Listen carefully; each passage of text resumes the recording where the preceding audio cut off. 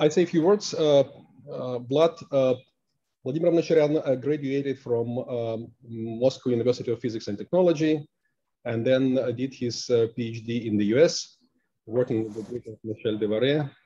And then he stayed as a postdoc in Harvard. And then already a number of years ago, I believe in 2014, Vlad, you started a group in University of Maryland, right? Yeah, that's correct.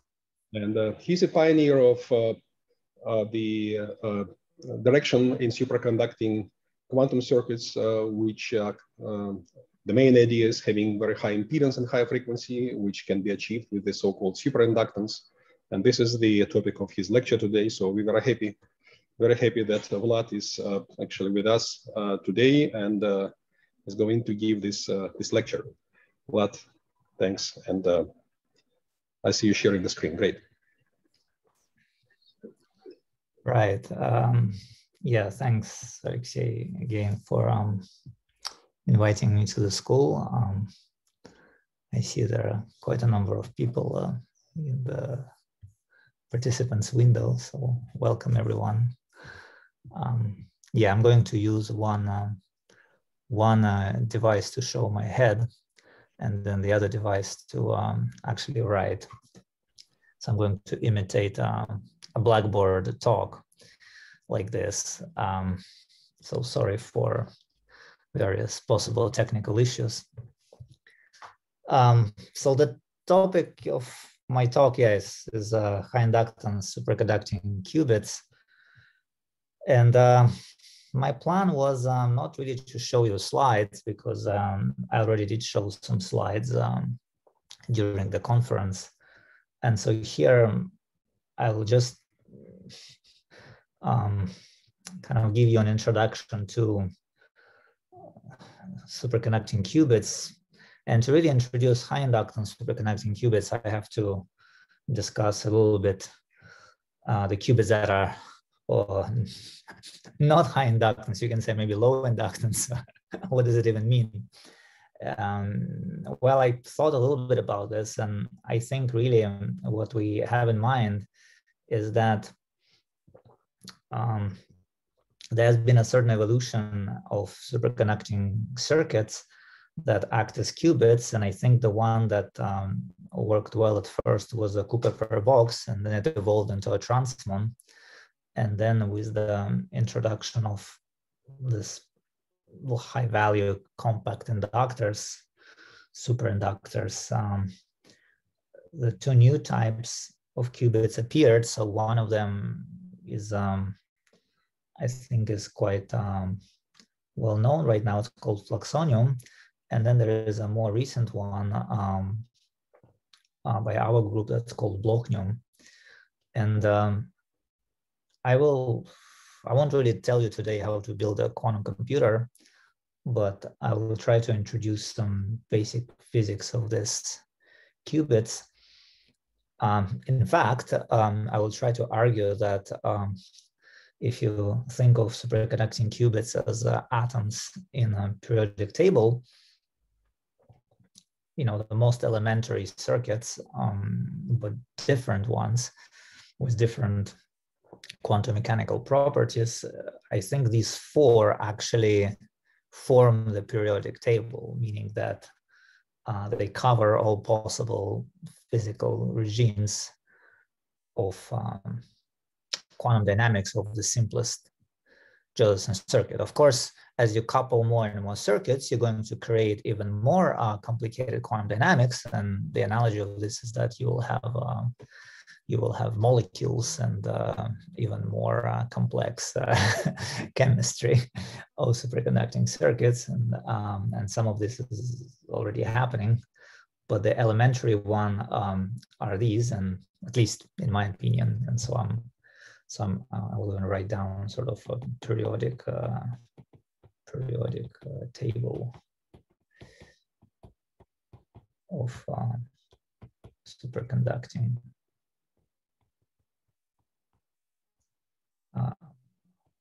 artificial atoms.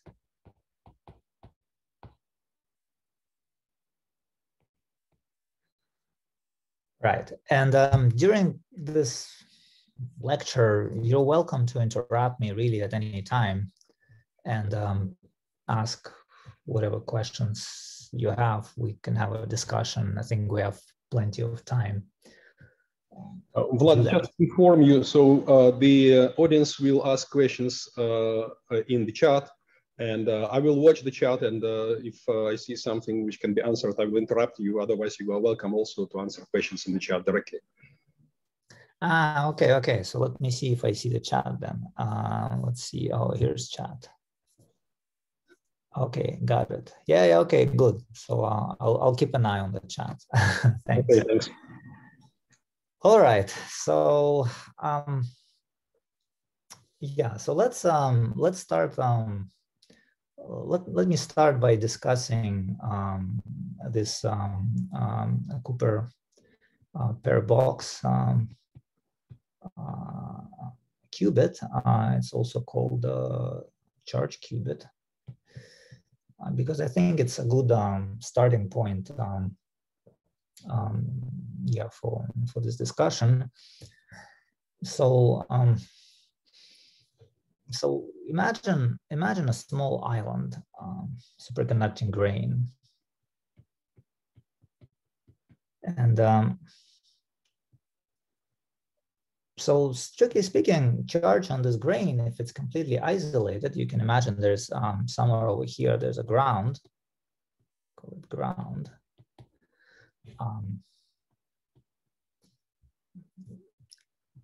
So as long as the superconducting grain is isolated from the ground, the charge on this grain should be quantized, meaning that, well, just because the charge comes from electrons and electron charge is quantized, if it's a superconducting grain, then the charge will be quantized in units of 2e. And so it's going to be safe to assume that at any time there is a charge,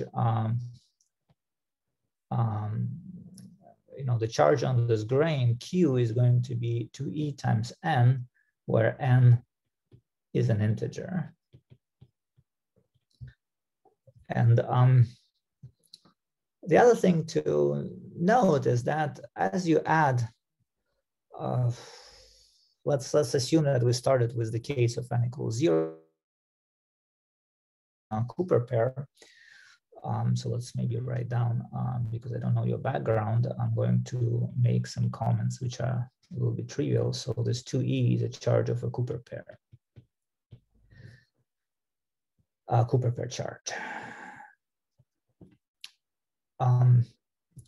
So the energy associated with this charge, and this is just high school physics,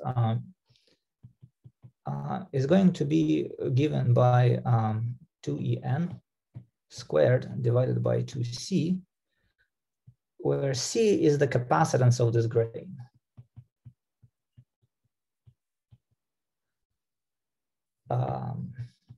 Of the grain. Well, you probably know what is the capacitance, right? Capacitance is just a property, just an electrostatic capacitance. It's some characteristic of a metal piece that, as you add charge to it, that charge creates electric field, and that electric field creates energy, and this energy is going to be quadratic in the charge, and the conversion from energy to charge is this capacitance. How large? So I think in the 90s, the first sort of important observation is that surprisingly, it's quite easy to make a grain such that adding an extra Cooper pair, only 2 electrons, makes a difference in energy. So let me tell you a little bit about capacitances. Well, if you consider, so basically how, what's the charging? How large can the charging energy be?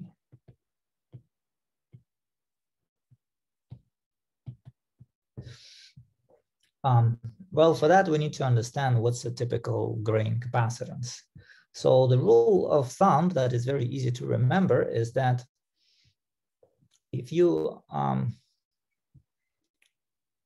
mean, again, it's not maybe obvious, but I think you can look it up after my lecture. So imagine you take a straight piece of wire.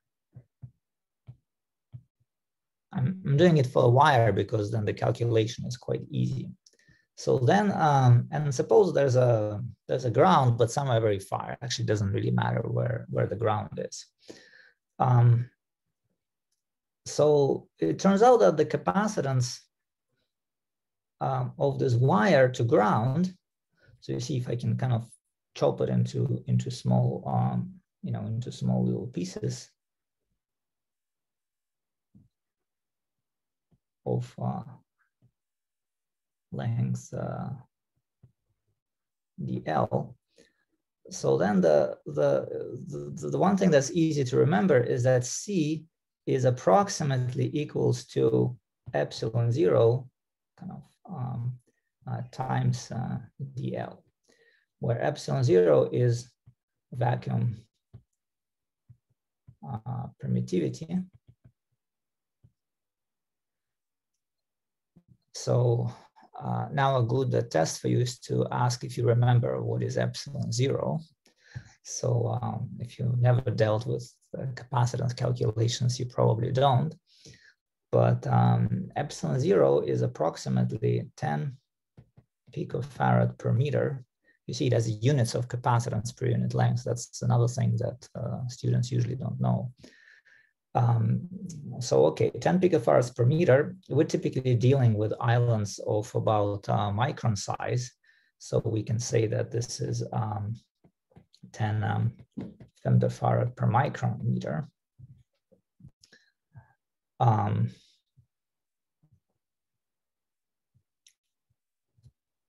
so to calculate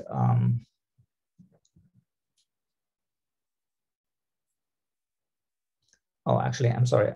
It's actually supposed to be, just 1 second. I think it's 10 picofarad, yes, per meter. And pico, right? And femto per micrometer. And so if you calculate the typical energy associated with a few femtofarad capacitance, you will see that well, I mean, let's do the math, right? So let's convert it into something. So we take E square over 2C. So that would be 10 to the minus 19, 10 to the minus 19. And here we're going to get 10 to the minus 15. And let's say we also will divide it by, let's do it in temperature, 1 over kV. And so here we're going to get 10 to the minus 23. So if we do the numbers, you see what happens is that I get 19 on top, and then 15 is in, and 23 is basically like 19 and 19. So I'm going to get 1. And so you see that 1 femtofarad of capacitance translates into 1 Kelvin of charging energy. So what it means is that in order to add 1 electron to a typical micron size island, I need an energy of about 1 Kelvin. And what that means is that if I cool down these devices below 1 Kelvin, then that charge wouldn't really come spontaneously. It's going to stay there, and at least an experimentalist will insist that this charge can go in. And so this is sort of one sort of first example that, okay, so charging effects means temperature must be much less than 1 Kelvin. And we typically work in this field at about 10 milli-K base temperature.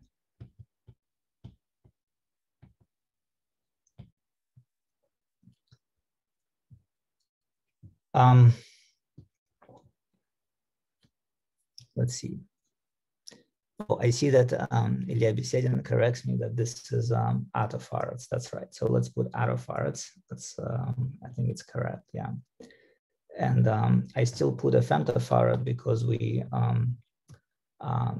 you know, what happens is that let's maybe correct correction, not a correction, maybe a remark. If this wire lands on silicon, then epsilon goes into epsilon 0 epsilon, and this epsilon is about 10 for silicon or sapphire, our typical substrates. And so, so you see, 10 attofarad per micrometer in vacuum translates into 100 attofarad per micrometer on a substrate. And so, yeah, so this is why one femtofarad is, you know, why I chose that capacitance as a typical easy to fabricate grain, because then we're talking about so one femtofarad is a capacitance of relatively large grain. Okay, thanks a lot. So you see, it's a lot easier with comments. You can correct what I'm saying in real time. Right, and this is where cryogenic temperatures enter first. So we get these grains, and we need to think, okay, does it have a billion or a billion plus one Cooper pairs in it? So next, let's introduce some weak Josephson coupling.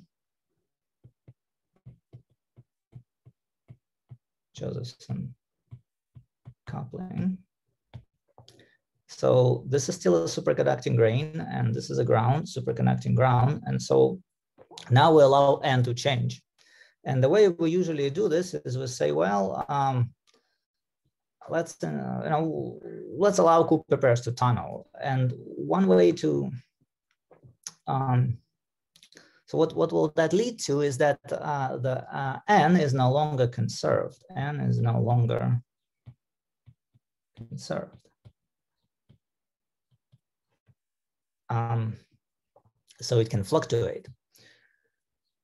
And this Josephson coupling, we typically introduce like a term like this, right? We say that if we introduce N operator as if we introduce N operator as kind of a sum like this. So we introduce such that you see if I apply N to a state, so this will be a state with N charges on the island, then it's just going to be an eigenstate, going to be N times N. So the Josephson effect will look like a term that takes N and changes to N plus 1. And then, of course, we have to make it symmetric. So it can take N plus 1 and change it to M. And then we'd better sum it over all possible N. And there's an amplitude for this effect, which is exactly what we call Josephson energy. And I think for consistency, we have to divide it by 2. Okay, And so you see, so now we have the Josephson effect, and then we have the charging that we can write as a 2e n square over 2c. So and so now the charge fluctuates, and in fact, as you increase this Josephson energy term, you see we can maybe write this like this. We can say it's 4 EC times n squared, where EC is defined as E squared over 2C. It's a bit historical definition that we deal with Cooper pairs, but we still define this EC charging energies as a 1 E squared over 2C, and hence there's a 4 in the definition of energy. It sometimes drives as theory students a bit crazy, and I see there's a question that a Cooper pair charge equals to 2e, so the tunnel operator will have to the form n plus 2. So so n, let me comment here. So n is a state with n Cooper pairs. So hence the tunneling changes n into n plus 1 because one pair tunnels. So one pair is 2 electrons. And the only remnant that a long time ago before superconductivity, there was only 1 electron, is this definition of EC, where there is only E squared over 2C, but then in the charging energy, we still get this 4. So live with that. I guess you'll get used to it, that the charging energy is 4 EC times n squared. Okay. And it's quite important because you see, if you mix up the definitions, you make a mistake in the charging energy by a factor of 4, which can have a huge effect on the spectrum of the qubit. So this is why this is why I'm pointing this out. So because n fluctuates, there has to be some other variable that if n fluctuates a lot, there has to be some other variable that will become well defined, and this variable is superconducting phase. Superconducting phase.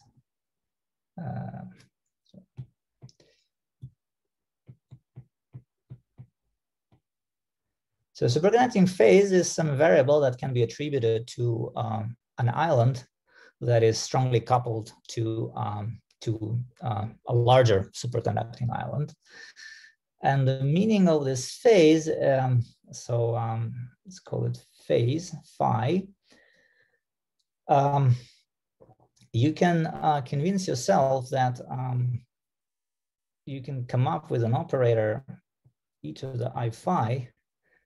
You will see that when you deal with superconducting phase, it's in some cases it's important that the operator is basically that phi is basically the operator is a periodic function of this phase, and so you can imagine introducing operator e to the I phi such that it takes n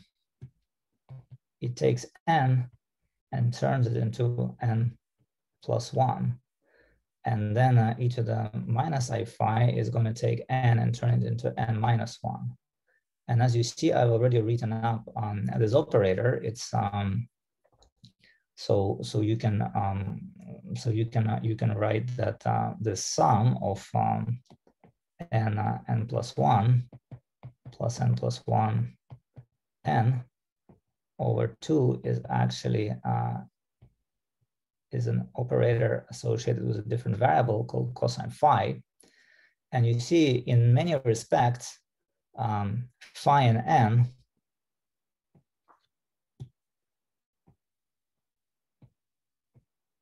are conjugate quantum mechanically. Because you see, if you take like let's compare them to if you take a ring,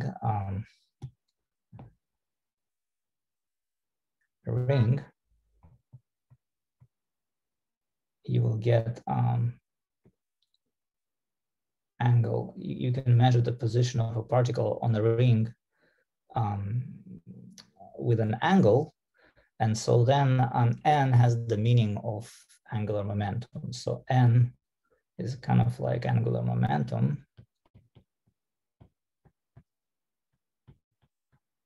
And then phi is like angle. So that's the analogy. And you can imagine the commutation relation between these operators is that, if you have n e to the I phi and e to the minus I phi, so that would be n.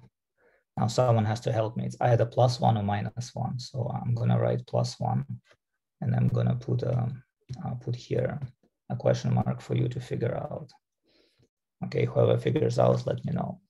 So you see, I mean, the point is that you cannot swap e to the I phi and n, because if you could, then e to the minus I phi would cancel e to the I phi, and then you will just get n. But instead you get n+1. So you see, phi and n do not commute, and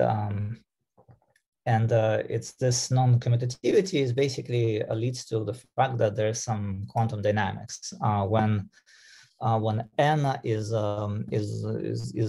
well defined, doesn't fluctuate, very close to an integer, then phi has to be kind of spread out and fluctuate by a lot, and spread out on a circle.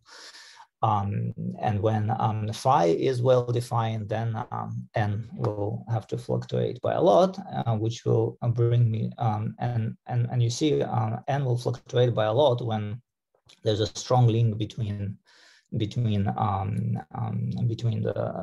the island and the ground, and sometimes we say that phase coherence establishes between two pieces of superconductor, meaning that the phase difference between the island and the ground becomes well defined. So let's try to first, so you see, it seems that there are two energy scales, EJ and EC. So one can say that for EJ much bigger than EC, hold on, let's do it. For EJ much smaller than EC, we say that fluctuations of n is much less than 1, and fluctuations of phi is comparable to pi. And then there's the opposite regime where, and by fluctuations, well, we'll see what I mean. Basically, standard root mean square of the ground state value. And then for EJ much bigger than EC, we get the opposite regime. We get that that now charge fluctuates by a lot more than 1 pair, and the phase is stable, and you can just say that it's much less than 1, in units of radians. So and so let's examine these two regimes in a little bit more detail. So let's start with the regime where a charge is stable. So there are several ways to look at this. So one is to use the analogy of this particle on a ring. So you see, we can say that the Hamiltonian is 4 EC n squared minus EJ cosine phi. And yeah, you can think of a particle on a ring. You can also but you see, in order to model cosine phi, we need to introduce some kind of potential, right? Because this term basically says that the particle prefers phi to be closer to 0 than closer to pi because of this cosine term, and that just corresponds to a pendulum. So it's actually like a pendulum term, pendulum potential energy.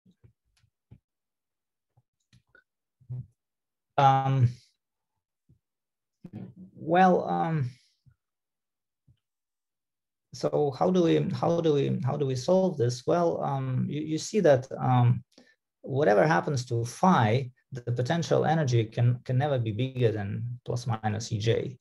So which means that for sufficiently large EC, you can just ignore the potential term, and hence you see the energy will be just so for EC much bigger than EJ, you just get that you have a free particle. Essentially, it can rotate. It has so much angular momentum that it doesn't really care that there is a bit of a bump on the way that that gives preference to zero phase versus non-zero phase. So if you put a charge of 1, your energy will, so essentially, see, if you look at the spectrum, right, you see the spectrum will be plot the energy, right? So we're going to get the lowest 2 states corresponding to n equals 1, and then you see if this is 0. So you see, so that would be for EC, and then when n equals 2, we're going to get states here. So let's say plus minus 1, plus minus 2, and then of course this.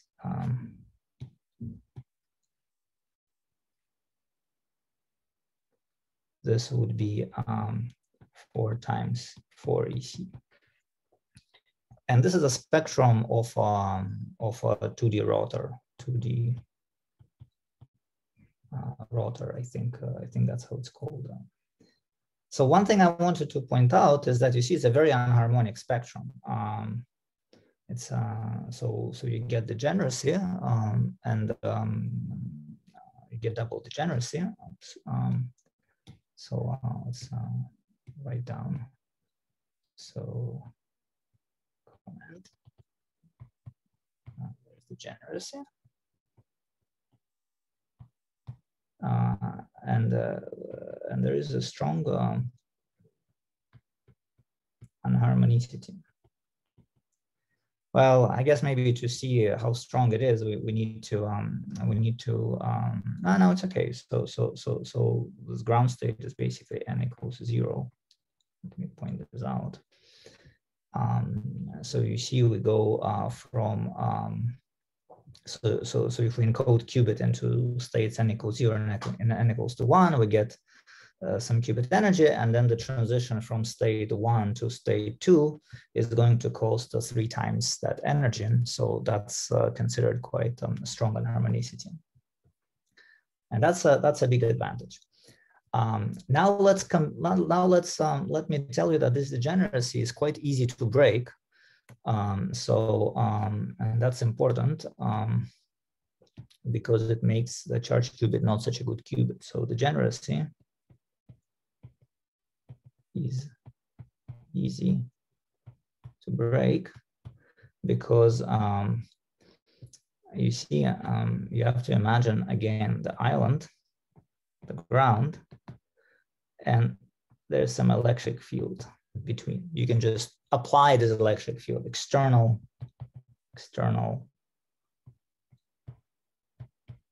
electric field. And this external electric field what will it do? Well, it will essentially offset a little bit more charge here. Let's see, field going this way. So yeah, I think I guess it should be negative. So it's negative. And so there's this concept of offset charge. Offset charge.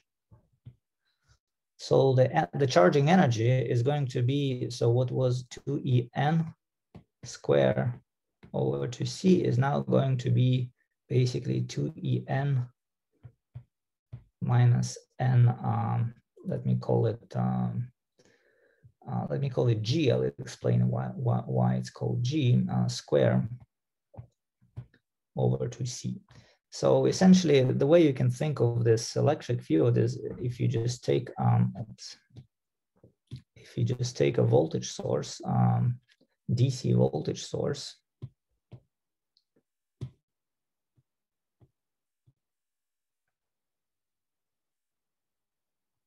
and use some capacitance.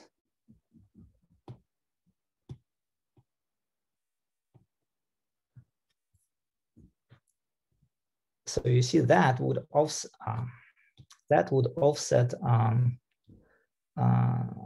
usually we call this capacitance CG and this voltage source VG, by gating. This analogy from field effect and transistors.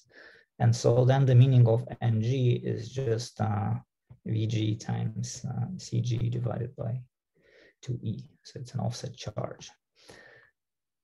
And so you see, as a function of this offset charge, NG, the energy of our, the spectrum of our qubit and this large charging energy regime would just be this parabolas like this.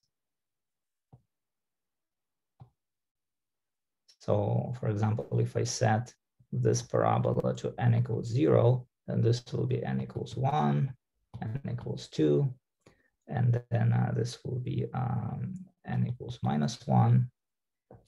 And so then likewise NG, so this would be 0, and this would be 1, this would be 2, this would be -1.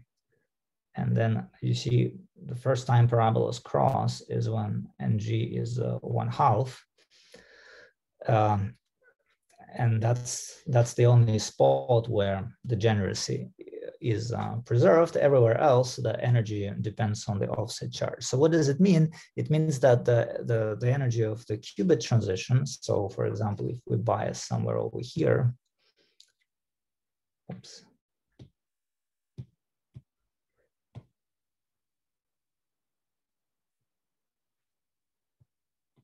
Qubit transition.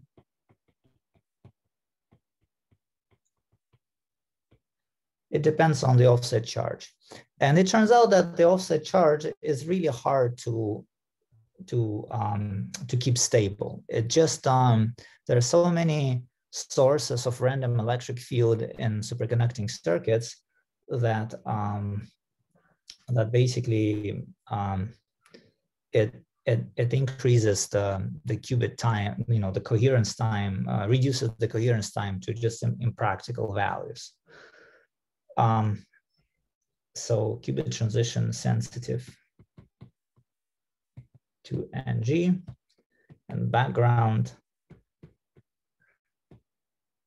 noise in NG is too high, period. Now we need to bring back the Josephson term. And you see what the Josephson term does, as I wrote down earlier, right? Okay, it's you can think of it as a cosine, but you can also think of it as this coupling of states with different n. And you see, coupling of states with different n is nothing else but a little anti-crossing. So let's see if we can erase just a little bit.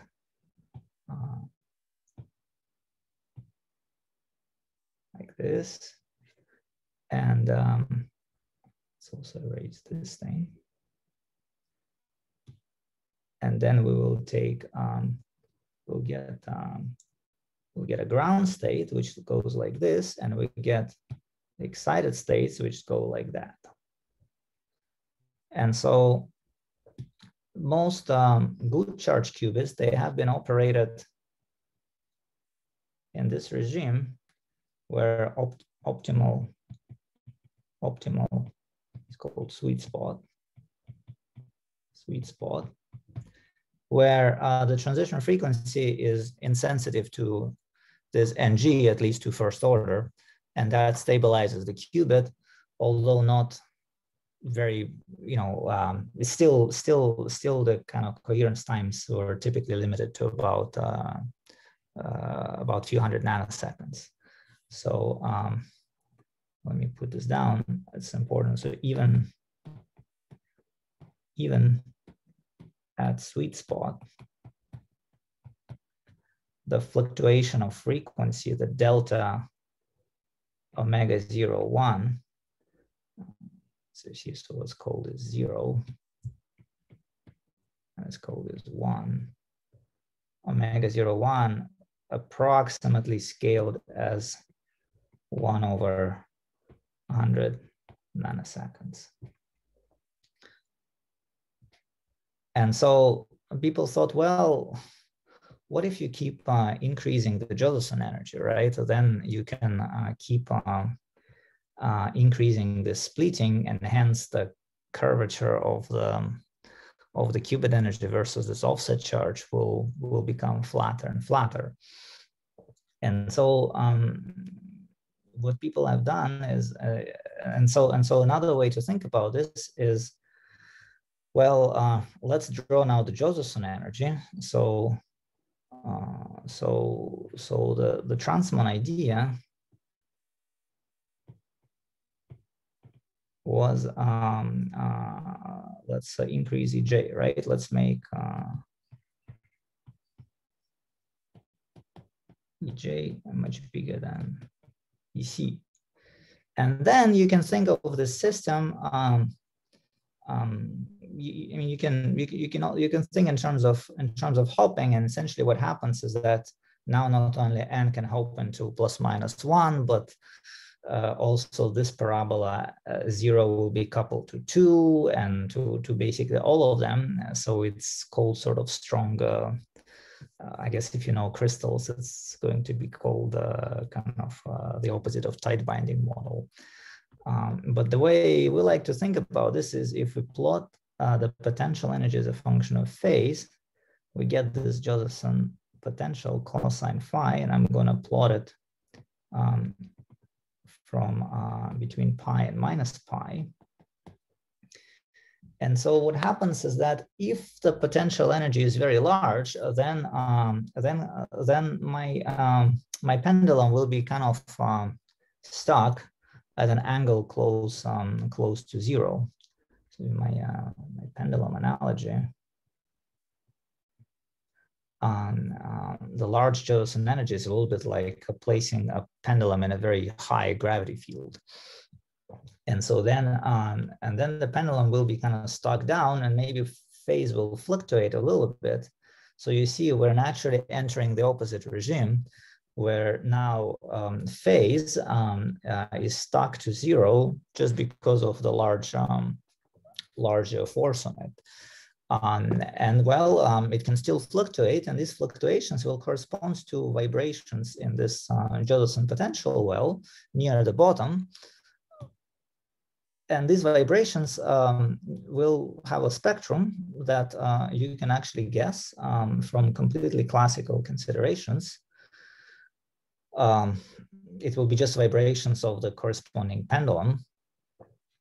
So, so to figure this out, we need to, let's maybe copy paste our Hamiltonian, this one.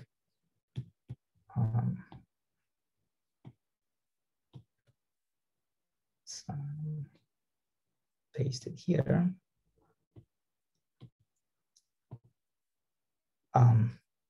So you see, we need to come up with an energy scale, and we have EC and EJ. So this will be 0, 1, 2. and the way to do this is to say that, you know, cosine phi can be approximated as 1 minus phi square over 2. And then we have, you see, then we have h of an approximate harmonic oscillator, EC, n square minus EJ phi square over 2. And I think you can check that omega 0, 1 times h bar will be equal to exactly 8 EJ EC on the square root. That makes sense, right? We need to make a combination out of EJ and EC. We know that it's nothing fancy, so the simplest way is to take the product and put it on the square root. And it makes sense because as we make EJ larger, the potential well grows, and so hence the levels are more spread out. And the same thing with the charging energy, because it's a little bit like a mass. So so you see, so you can compare. So you compare that what is it?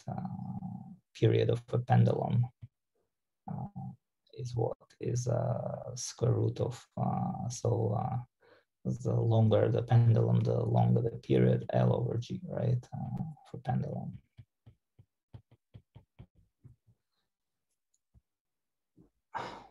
Right, and so so this regime, you see again, phase is localized because the strong Josephson coupling, if you look at it sort of from this cosine viewpoint, just doesn't like when phi is anything different than 0. If you look at it from the charging viewpoint, you see that, well, because charge tunnels, because Josephson term kind of causes the strong tunneling of Cooper pairs, and becomes basically the root mean square fluctuation of n becomes bigger than 1.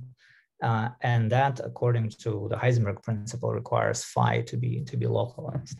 So that's what happens, and that comes at a price. So now let's see what happens with the offset charge, and this is quite an amusing part. So let me introduce here offset charge, and gate charge sometimes we call it.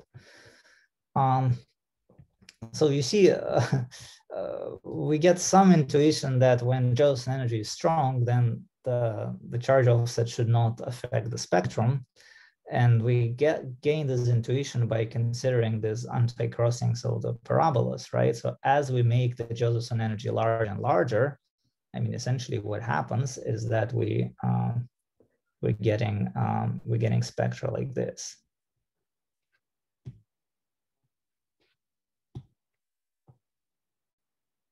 This, and then here we're going to get something like that, etc., etc. So it's kind of interesting to try to figure it out from this equation. So what happens is that when we solve for this Hamiltonian, it's not enough to just know the values of EC and EJ. You need to know the boundary condition. And the boundary condition here is, you know, because it's because, well, phase is periodic, you need to say that boundary condition that psi of phi equals to psi of phi plus 2 pi, right? Otherwise we have a problem because you know, this point is actually kind of like connected to this one in some sense. And it turns out that this boundary condition is what makes the spectrum sensitive to NG. Why is it the case? Well, it's because you can apply a transformation, right? Remember I told you that a phi operator shifts n by like you see, if e to the I phi causes n to go into n plus 1, then e to the I phi times ng is going to cause n go into n plus ng. And if you apply this transformation, you see, get rid of ng from the Hamiltonian. So you see, so what you can do is you can apply a transformation u like this, and it's called a gauge transformation.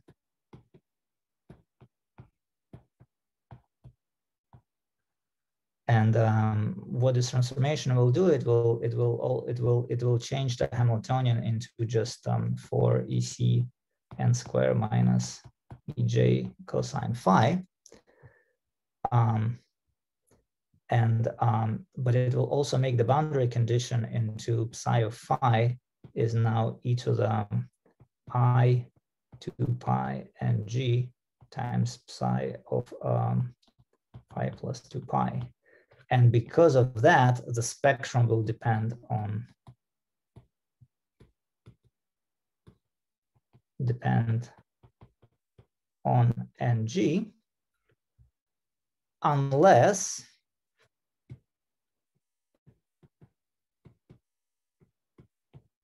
can anyone tell me under what in what situation this boundary condition will still be independent on ng?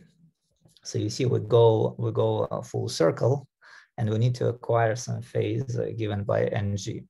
But there is one quite common situation where ng is irrelevant.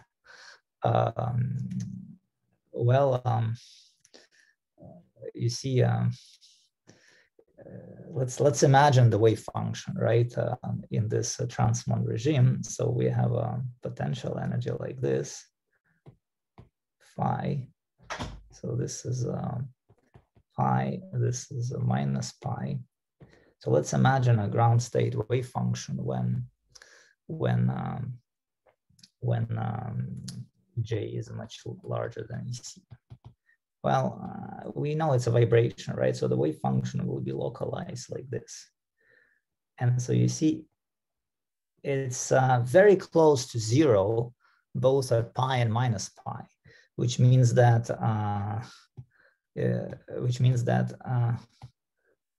if this is zero here and zero here, then we don't care about the gauge charge.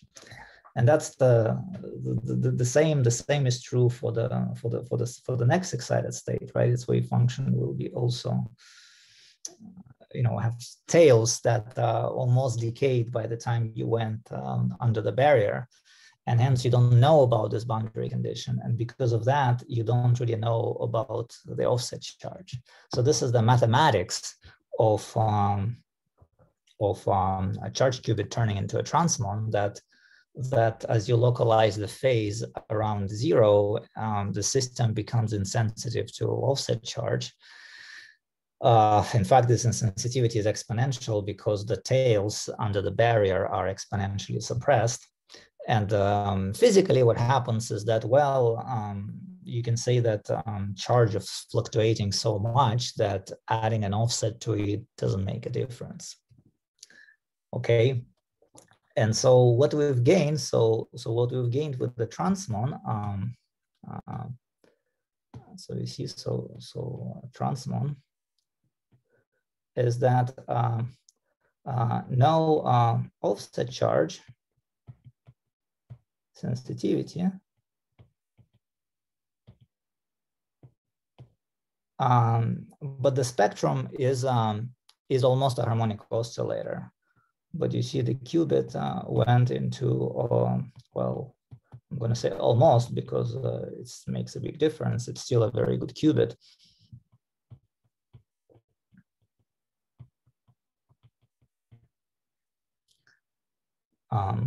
Because you see, we get so if the Josephson energy was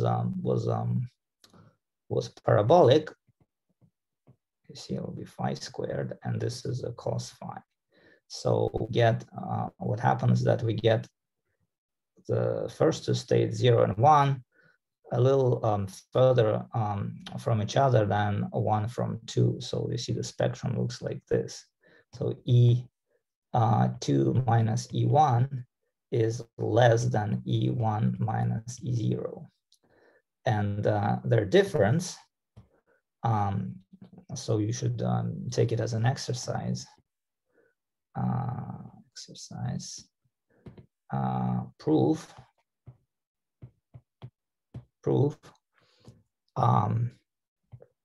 that E2 minus E1 minus E1 minus E0 is approximately given by exactly EC. And so you see, we have the situation that omega 0, 1, h bar omega 0, 1 is square root of 8 EJ over EC. And then we also have a condition that, and this is of course approximate because it's in the limit when J much bigger than EC. So we need this condition. And from that, you see that necessarily h bar omega 0, 1 is much less than EC. So this is what means weak unharmonicity. So the way you prove this is you just need to expand the cosine phi into 1 minus phi squared over 2 plus phi to the 4 over 24 and do the perturbation theory.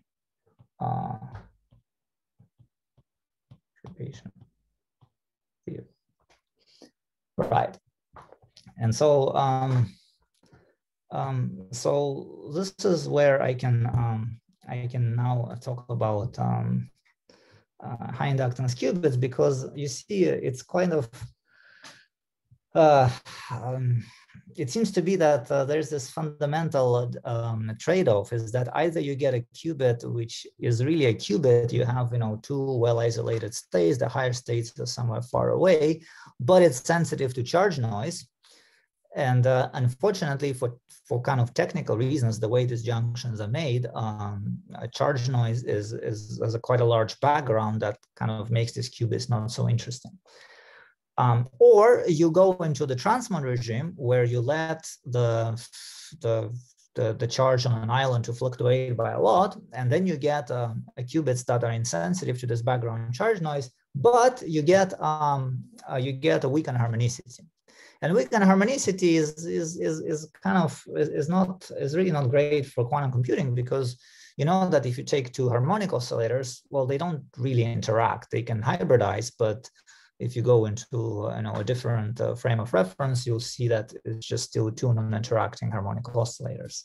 So you cannot do quantum logical operations on them. Sometimes I think in quantum mechanics they teach us that Hamiltonians with quadratic actions are not even quantum, strictly speaking, because you can describe their response using classical mechanics.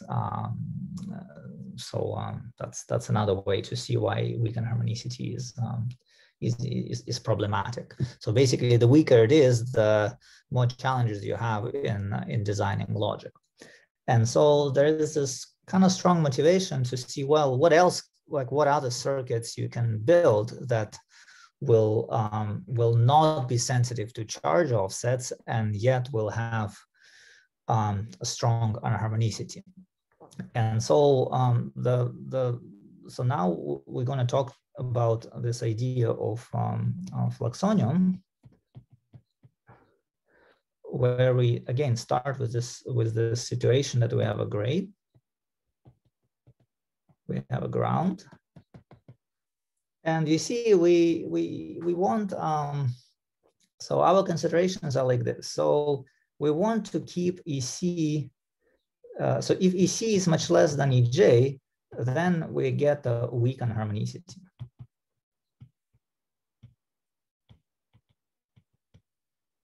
No matter what. So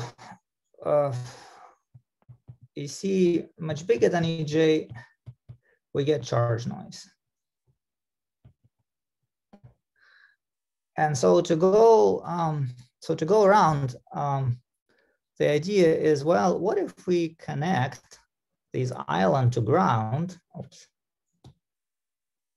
with something that has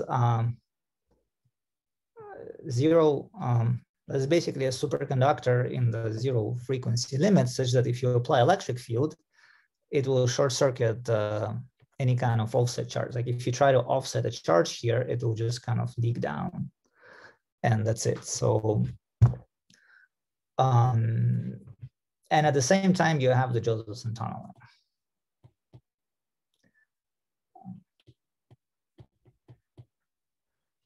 And schematically, the idea is that, well, you have this island with a capacitance, you have the Josephson junction, and then you add an inductance, L. And so now, if we consider the phase,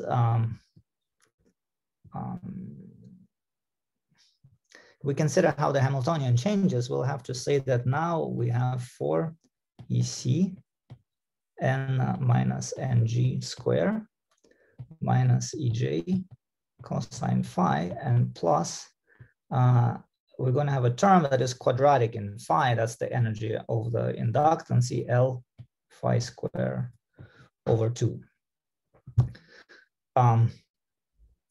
And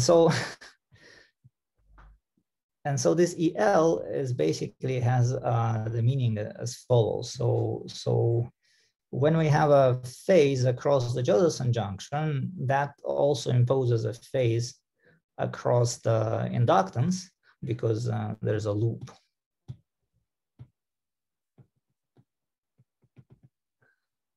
And so then,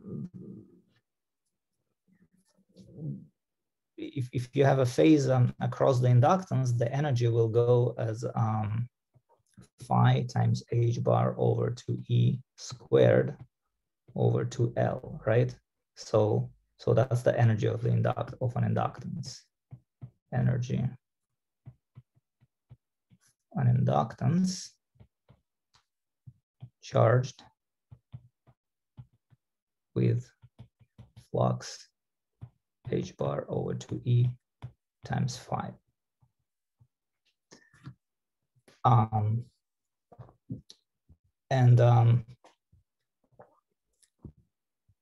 So you see now, instead of just cosine phi, we also get a quadratic term in phi.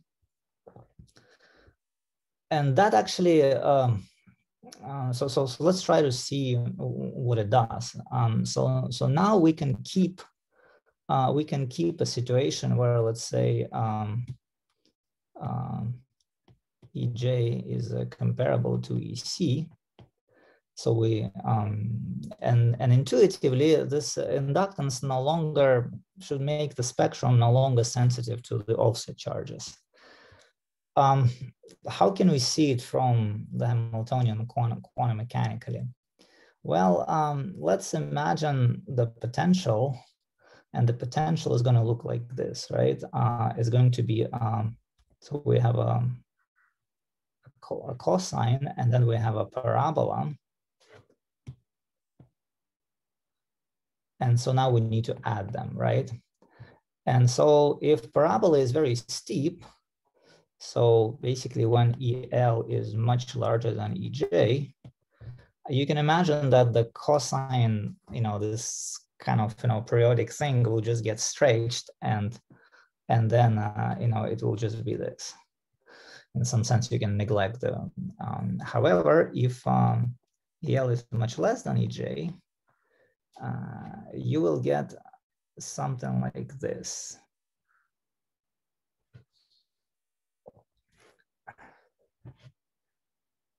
And this is phi. And importantly, again, this is 0, 2 pi, 4 pi, minus 2 pi, minus 4 pi. So what happens here is that all of a sudden, I can no longer define my wave functions as something living on a circle. So this is not a pendulum.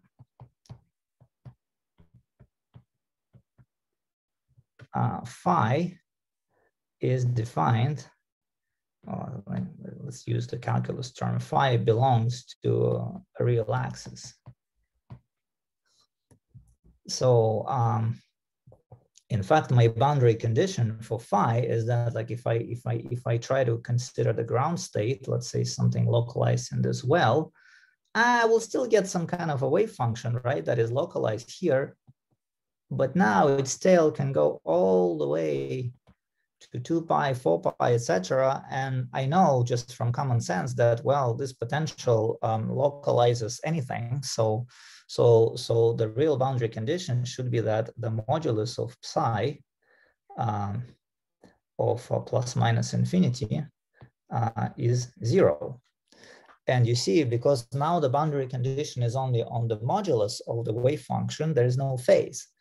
And hence, there is really zero sensitivity to this offset charge. So that's the mathematical description of an inductive shunt. So why do we call this a large inductance qubits? Well, because you see, you need to make EL much less than EJ, and that means that L has to be, quite large. And I will say in a minute how large does it need to be, but let's for now review the spectrum of this system. So the fact that there's no sensitivity to offset charge no longer requires me to consider states that are localized at the bottom of this Josephson potential. So you see, what I can do is I can consider states that such that I have a state kind of very close to the top of the first well, second well, third well, and then of course, these are semi-classical states, but in practice they will all get hybridized, and they will be like this. And there's no reason for this spectrum to be harmonic. It's not harmonic anymore, just because the potential doesn't really look like a parabola at all. In particular, there's a special situation when we apply external flux through the loop that equals to pi. So let's apply external flux, phi external equals to pi. So then you see, I'm gonna have to take this phi and say phi minus pi, because you see, if phase across the inductance is phi, then across the junction has to be phi minus pi, or vice versa. And that changes this bump into a double well. And so you see, then the potential will look more like this. So this is at phi external equals pi. So basically a half of flux quantum in the loop.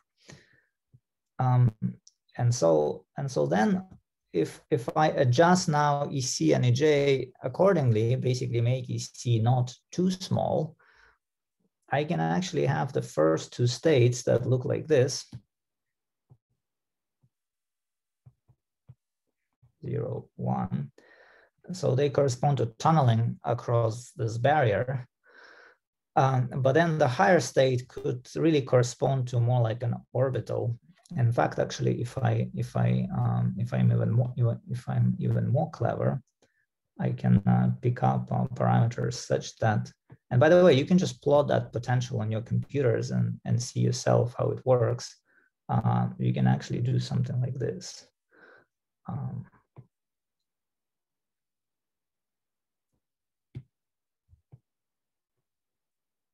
And then you see, then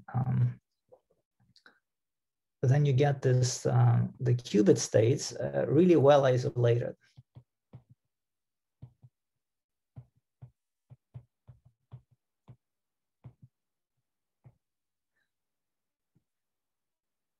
and there's no charge noise. So that's the idea of behind the fluxonium qubit. And by then you can play various tricks. What's nice is that this transition frequency is given by tunneling, and as a result, you can really tune it in quite a broad frequency range. So, for example, if usually transmons, you see they operate at 5 gigahertz for various. I mean, it's actually very next to impossible to make a different frequency flux on using at least conventional junctions, because if you make the frequency too high, it's very hard to measure, and it's going to be tends to be kind of suffer from Purcell effect. If you make it too low, it's going to be sensitive to charge noise, because low transmon frequency means you have a small ratio of EJ over EC. But in fluxoniums, you can make this. You can make it as low as, let's say, 100 megahertz, and this becomes this way really a different type of qubit, because the frequency is low, and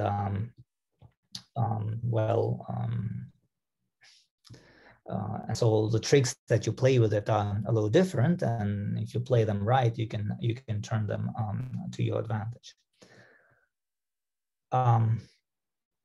So you see, so I hope I've convinced you that by doing this inductive shunt with the appropriate values of inductance, basically sufficiently large one, you can create a very nonlinear potential, and you're going to get a very enharmonic qubit that doesn't suffer from charge noise.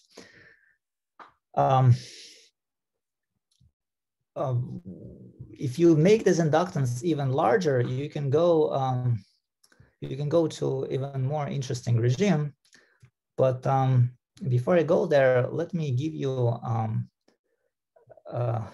sort of another way of thinking about fluxonium, which is maybe related to some experiments on phase slips. You see, the way you can think of fluxonium is that like this spectrum here is actually bears some similarity to that of a charge qubit. The way you do this is if you just consider the circuit as a loop with one weak link,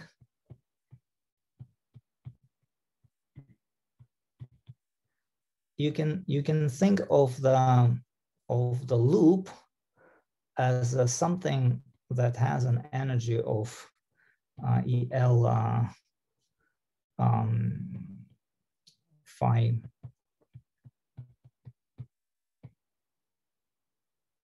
like this, and 1/2 is again is just let me write it 1/2 over here to be consistent.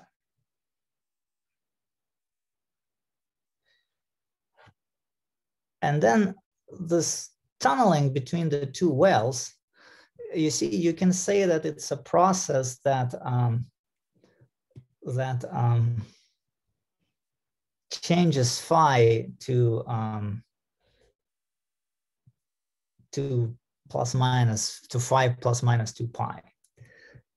So you see, if I treat phi at the same time, phi, if I only look at the low energy states, phi tends to be localized either in one well or the other well. So it's kind of tempting to say that phi is something like an integer operator, let's say 2 pi times m. And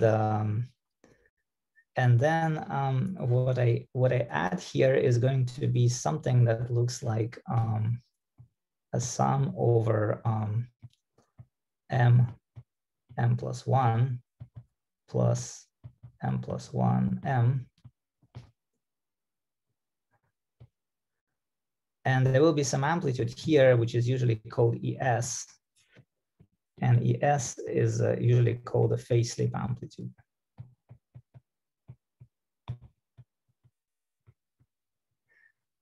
And so what you do is you say that, well, the tunneling in this double well potential is a little bit like having a loop, and flux in this loop can tunnel back and forth by sort of some analogy with the way a Cooper pair tunnels on an island back and forth. And so as a result, you will get a spectrum as a function of phi external, which also consists of parabolas. But now these parabolas are given by the inductive term.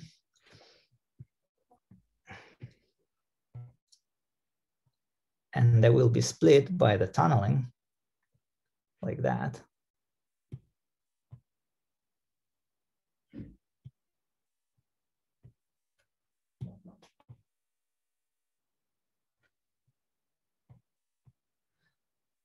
And so this will be state 0, and this will be state 1. So you see there's a kind of duality with the charge qubit, except that now the spectrum is nonlinear, but it's sensitive to flux noise.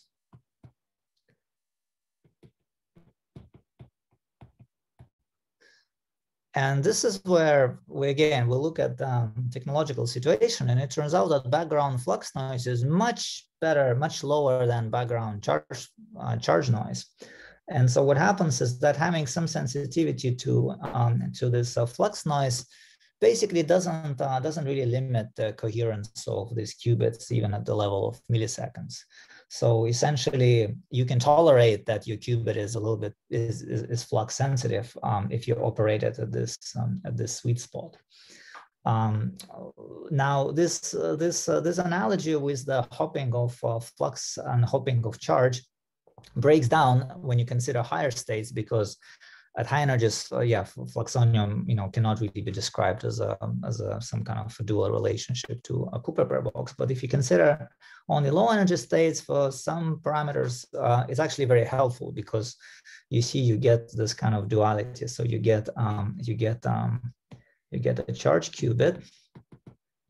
So you get Cooper pair hopping, and then you get fluxonium. And here you get flux quantum hopping. So you see Cooper pair hopping, you get charge noise; flux quantum hopping, you get flux noise. Flux noise is much smaller than charge noise, hence fluxonium is a much more useful qubit than a Cooper pair box.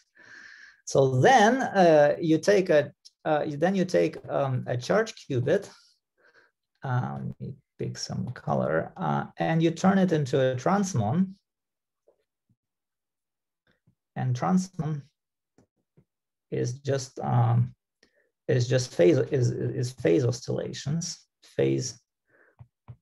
oscillations near stable value.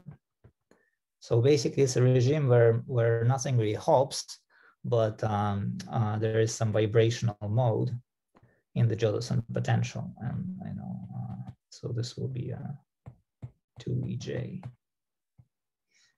And so you can say that, well, because charge and flux are related, by they're kind of dual to each other, right? There has to be some other qubit that is what fluxonium turns into, something analogous to a transmon, right? And then and this is exactly going to be the regime where if you take EL much less than EC, which you have to take comparable to EJ in fluxonium, that's what happens when you get a qubit that is a dual to transmon in the following sense. So I have just a few minutes, I'm going to show it. So you see, so you have a periodic potential like this, and when inductive shunt is very, very large,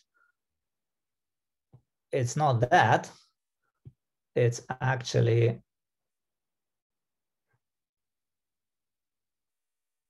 it's almost as if it's not there. So it's going to be like this. And so then as a result, the potential energy becomes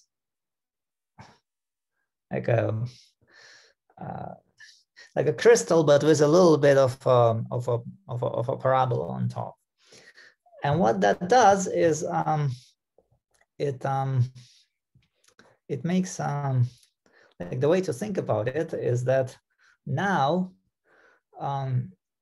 you can consider hopping of flux not only between the two wells, but between many wells, and that leads to formation of a kind of a Bloch band.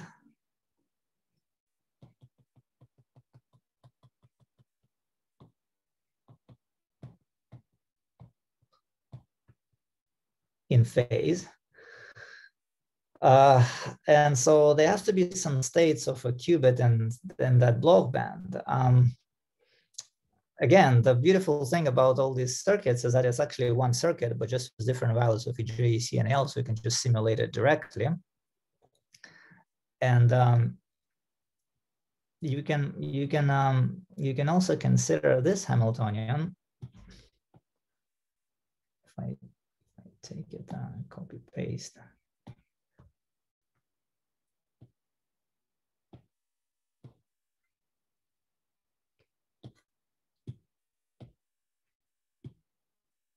So you see, I've taught you that this operator here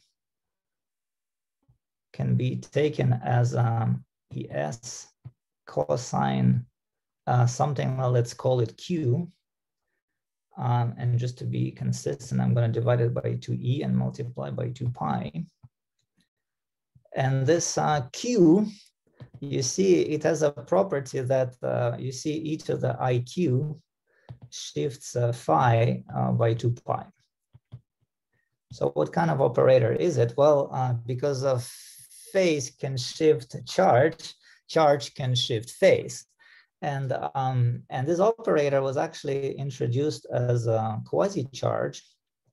Quasi-charge, I'll explain why it's a quasi-charge, I'll try.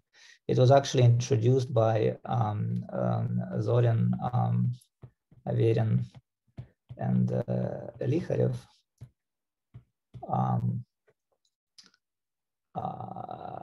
I think at around 1983, the year I was born. And so way before the qubits era. And it turns out that they came up with a phenomena that was one of the hardest ones to observe experimentally.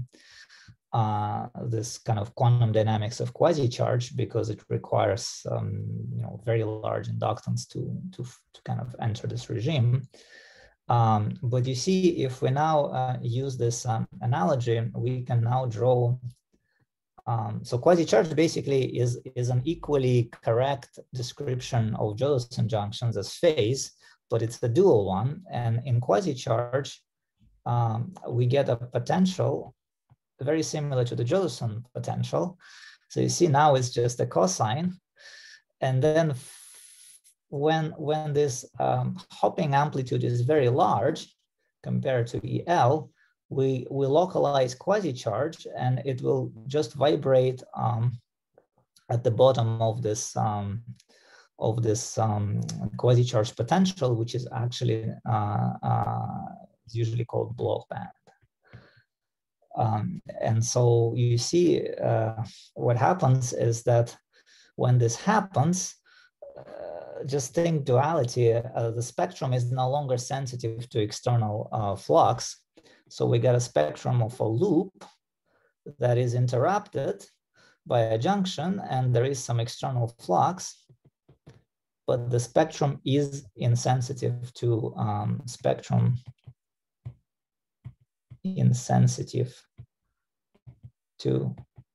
external flux.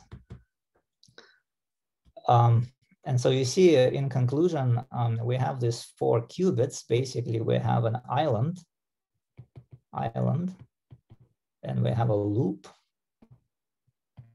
and each has two regimes of motion. So for island, we have a Cooper pair box and a transmon. And for loop, we have fluxonium.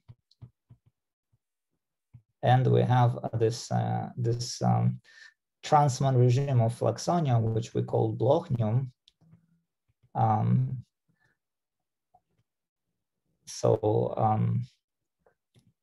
And so you see there are four of them, and so I hope I have given you some kind of idea of how to classify these circuits, and so using these circuits, you basically can create pretty much anything you want. So transmon, fluxonium, and blochnium are more practical than Cooper pair box because they're insensitive to charge offsets. So you can actually do some stuff with them. And well, yeah, I guess that's all I actually managed to explain in my time. So I'm happy to take questions. Well, Vlad, thanks a lot for this very didactic presentation. I think it makes often much more effect than just showing glancy slides and a lot of information. I'm confident that there are certainly people in the audience which really learned a lot with your lecture. Thanks. That's really nice. There were a couple of questions in the last couple of minutes. I'm not sure from which point you answered some of them in the chat back. Maybe. Yeah, I can. I think I can. I mean, I see them. If you want, I can try to answer them sort of in the order new to old. I think maybe it's easier. Maybe you could just briefly read the question and then answer. Right. I'm not sure that right. So there's a question. Is there also an harmonicity trade-off going from fluxonium to blochnium? Yes, absolutely. It's exactly the same trade-off, but there is one practical difference. So in transmon, the trade-off is defined by the charge noise. Essentially, you have to make the anharmonicity sufficiently low such that the qubit transition gets a broadening of by the charge noise that gives you whatever T2 you want, presumably as much as possible. Let's say a millisecond these days. In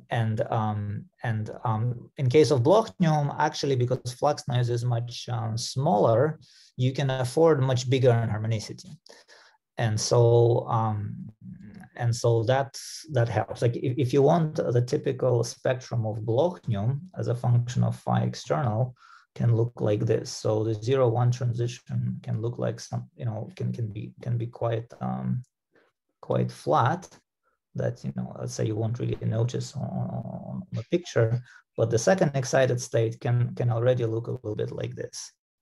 In case of transmons, so this is for blochnium, and you see you can get a noticeable anharmonicity for blochnium. But in case of transmons, because charge noise is high, you can't do that, and so you're more limited.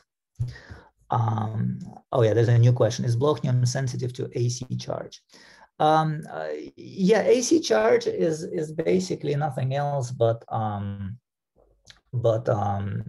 just regular regular relaxation. Like essentially, it will introduce okay, depending what you mean. I mean, okay, if you vary the gate charge. If you mean by AC charge, if you mean that you vary it sort of at a frequency much lower than the qubit frequency, then there is a paper in Physical Review Letters by Jens Koch, 2009, where this sensitivity to AC charge is calculated. And it turns out that this sensitivity, d omega 01 over d, so to say, ng AC, scales as it's kind of funny. It actually, 1 second. Let me tell you exactly what I want to say.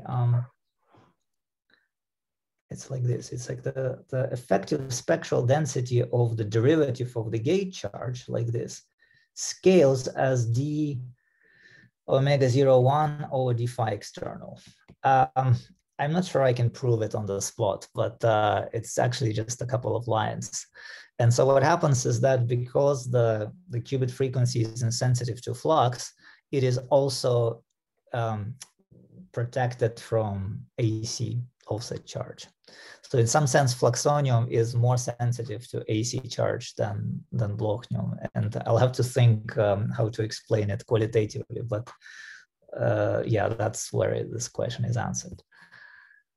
So let's see. So going back, in quantum optics, when phase is considered as an operator, then issue comes with a Hermitian property of the phase operator. How critical is this issue in superconducting qubits? Oh, that's an excellent question. So this is how this issue is taken care of. So you basically need to so in quantum optics, phase is indeed an operator that's defined as an angle from 0 to 2 pi.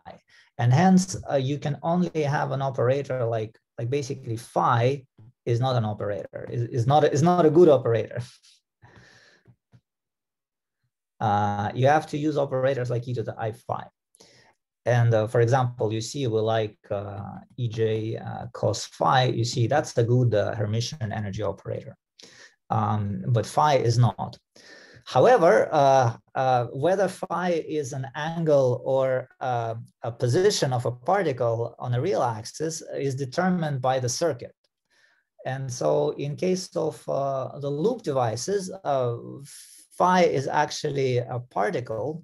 So it's okay to have an operator like EL phi square over 2. It's totally Hermitian.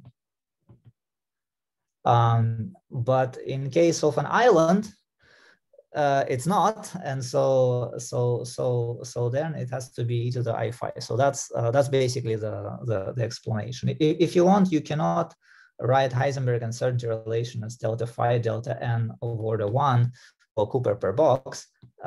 This is strictly speaking wrong. You really should well, okay, maybe I shouldn't say it like this, especially since you're recording this, then people will laugh at me.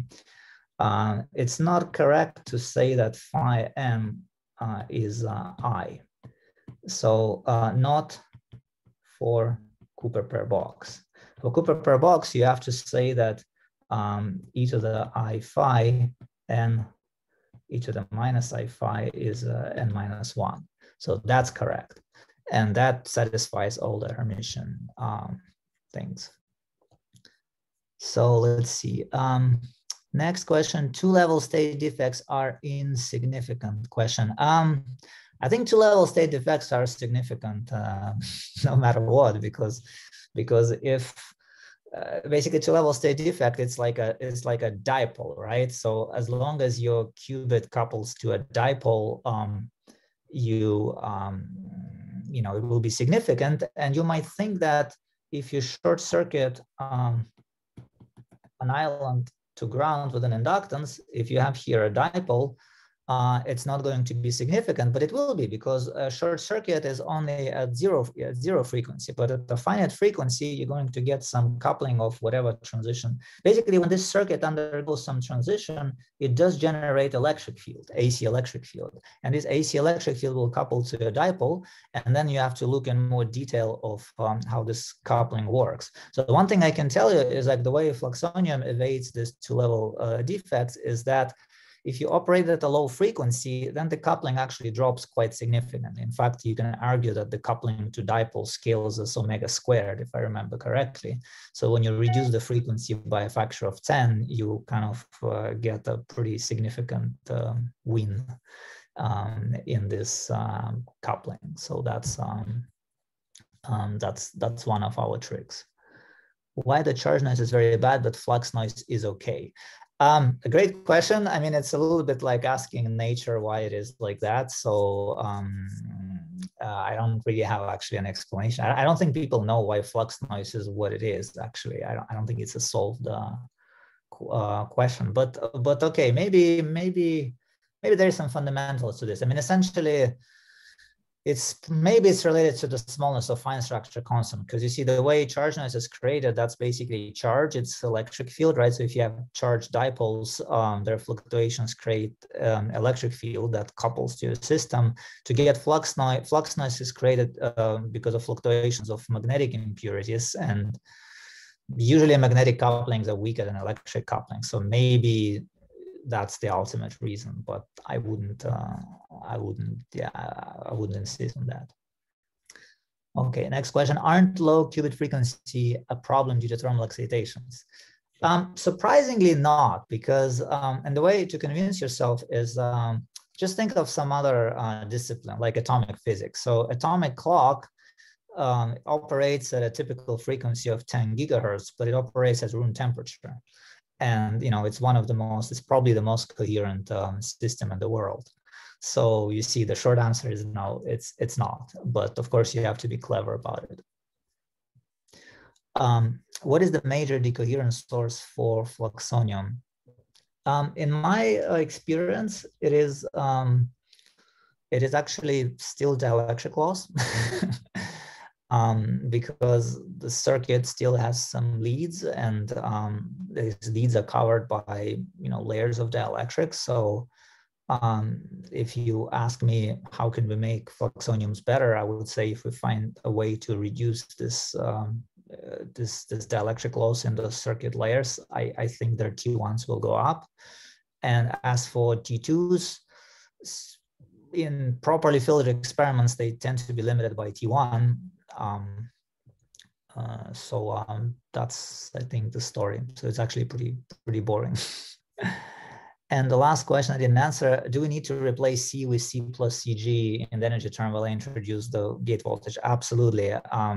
I was just a little sloppy, assuming that CG is much less than C. All right. I think I went through all the questions. Yeah, that's also like that to me. Thanks a lot, Vlad. Can I have a short question from my side? So I like your periodic table a lot. And I wonder what you think about really the future of blocknium in the circuit elements, which really win attention in practical circuits. And what prevents blocknium being sort of the favorite qubit of the day? Will it take time, or are there fundamental reasons to expect that it's not going to happen anywhere near in the future? Well, I think it just takes time. Like every time you introduce a new circuit, you need to understand. It's very hard to figure out how good or how bad a circuit is from theoretical considerations, because in practice, for example, what's really important is how well the circuit cools down in your fridge. And we don't really understand this process, right? Because at low temperatures, things are not even supposed to cool down. So all our circuits cool down in some ways that is a little bit unclear to us. And whenever you make a new circuit, this can happen to it very, very differently. So I think it will take some time to kind of gain some understanding of that. So I would say that the more people work with this circuit, the faster we will find out if it's useful or not. The practical issue is that it requires these really large inductors, which you can make, but if you make them with mistakes, it will cause problems. And I meant to actually talk about this, but I'm a little bit overestimated my handwriting speed. Maybe I can comment on this in brief. So essentially what happens is that if you deviate from an ideal inductance circuit, you will introduce some parasitic resonances in this system. And a parasitic resonance, you can always think of it theoretically as some mode that is coupled to an ideal circuit. And unfortunately, the way large inductance break down is they break down because this parasitic mode couples very strongly to the circuit. And as a result, well, if you really scrap it, will just modify your spectrum. And if you just have this mode in your system, let's say above the qubit frequency, and you would think it's not important, but it actually is, because you will get that mode. And if that mode, let's say, doesn't cool down, it will dephase your qubit. But it all boils down to reducing the stray capacitance, isn't it? Yeah, but kind of reducing it by a lot. Yeah, and I think there might be some fundamental limit where you cannot really go beyond with the usual means, right? So there will be always this issue that you have this parasitic modes. There is that, yes, but also the quality of the stray capacitance is important. For example, if it has some dielectric loss, it will load your stray mode, and even if the coupling to the main qubit is weak, you'll get some effective, kind of like a Purcell effect. So you see, it's important basically how lossy is your stray capacitance.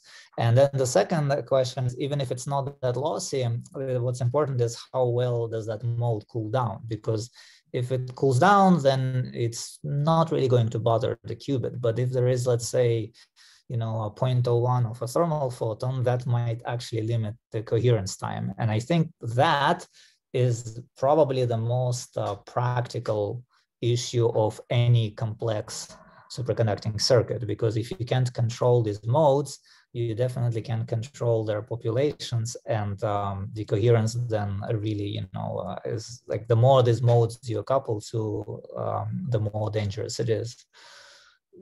So that's really the problem with working with more complex circuits. So but fundamentally, you got to be able to take it under control. So I think it's I think it's a promising qubit.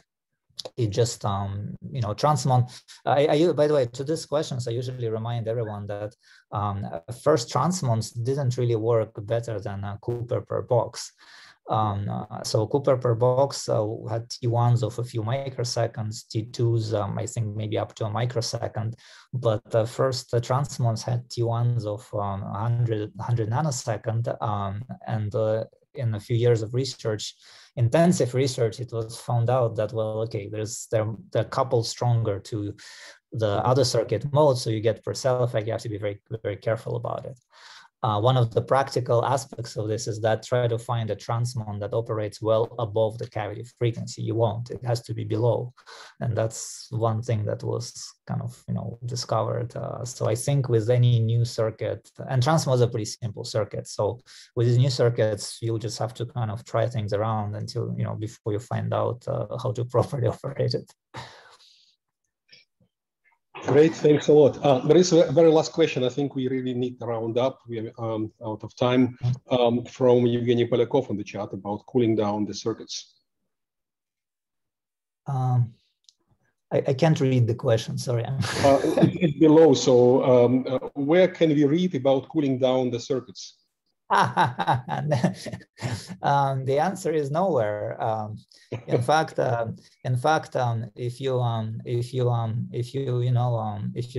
if somehow all the group leaders of superconducting cubes, I don't know, 50 of them disappear, the progress in the field will be down by 50 years, because there are a lot of things that are just not written. And sometimes I refuse to write them because I'm not sure. Like, people ask me, well, how do you cool down your circuit? And I say, well, I'm not sure I can actually write this down, because probably if I do, I will miss something, or I will emphasize something that's not really important. It's just that we don't really understand thermalization of circuits that well. Sometimes like what really basically we're lucky if we follow some procedure and we can reproduce it and then it works in one group, just because we keep doing a bunch of things the same without even realizing exactly what are those things. And when you try to repeat it in some other groups, there the conditions are a little different, and that thing all of a sudden doesn't work. Like the best example is, I think, was this Eka-sort filters, right? Different groups use them in a different way, and you know, in some group it works, in some group it works different. Other groups will say I don't even need that filter. So you see, that's the beauty of our field. That's precisely why a big industrial company cannot build a working quantum computer quite yet, because a lot of things remain unknown, and hence there is a lot of job for next generation, you know, students and scientists to actually figure out. So take my negative answer to your question as an invitation to actually write a book yourself on how to cool down circuits. It will be a very popular book. Thank you. This is very motivating. Thanks a lot. I guess we need to round up, and thank Vlad for this very lively, interactive lecture. I think it was very, very useful and interesting for everyone. Thank you very much for taking time to give this presentation. Take care. Bye-bye.